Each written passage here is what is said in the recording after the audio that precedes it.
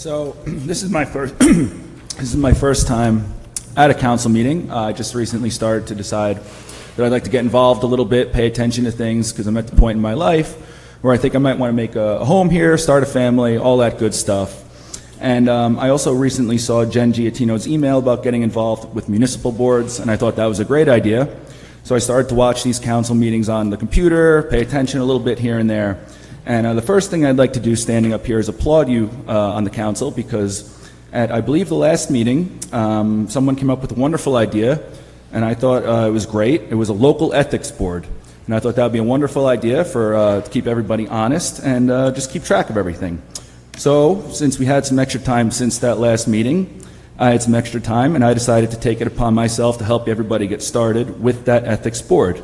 So, I have here for the city clerk the first complaints for the ethics board that I'd like to submit to you.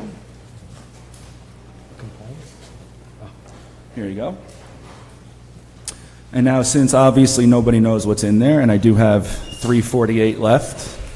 Yeah, no, that's fine. That's for you. And I do have now 342 left. I'll just tell everybody what's on those complaints there. The first one is against Councilman Mike Del Fusco for accepting over $93,000 in contributions from political action committees outside of Hoboken, potentially in violation of the city's anti-wheeling ordinance. What I also find particularly interesting is that for a self-proclaimed progressive Democrat, Mr. Del Fusco has accepted thousands of dollars from National Republican Congressional Committee.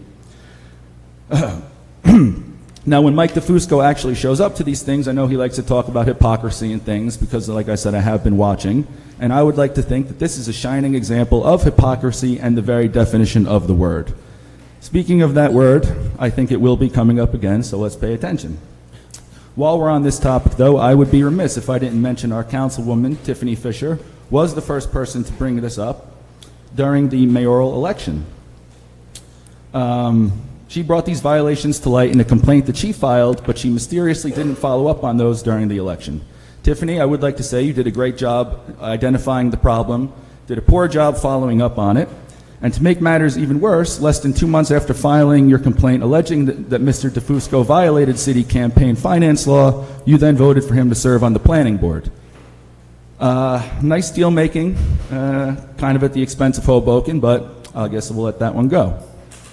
For my second complaint, it goes to our esteemed council president, who may have also violated our city's anti-wheeling ordinance when he accepted over $8,000 from a political action committee from outside of Hoboken. Amazingly, we have another self-proclaimed progressive Democrat here who is being hypocritical. I'm sorry, what? Great, thank you. Okay. Rubin accepted over $8,000 from the National Republican Congressional Committee, making our council president a hypocrite, which we're going back to that word, and he earned himself a place on my list of ethics complaints. For my third and final complaint, for tonight anyway, it goes to Councilwoman Jen Giattino, the good government watchdog, also known to some as fourth place Jen. Jen, you are a landlord who rents to tenants, and you are a real estate agent that profits by renting out apartments for other landlords, which means your income is directly affected by rental prices. Despite these obvious conflicts of interest, in my opinion, you have not recused yourself from votes regarding the city's rent control ordinance. The version of the proposed amendment championed by the mayor, which would have provided huge relief to tenants, was sidelined by you at one of the meetings. That ordinance would have stopped landlords from imposing hefty tax surcharges on tenants, even in the middle of lease terms. To protect landlords, of which you are one, and of which many are your clients and presumably your friends, you stopped this ordinance. And for that reason, you also made my list, and I think that would be a fine thing for the newly created ethics board to discuss. I will leave it with that. I have 40 seconds left. I'll let them go. Thank you very much. Thank you. Yeah, I'll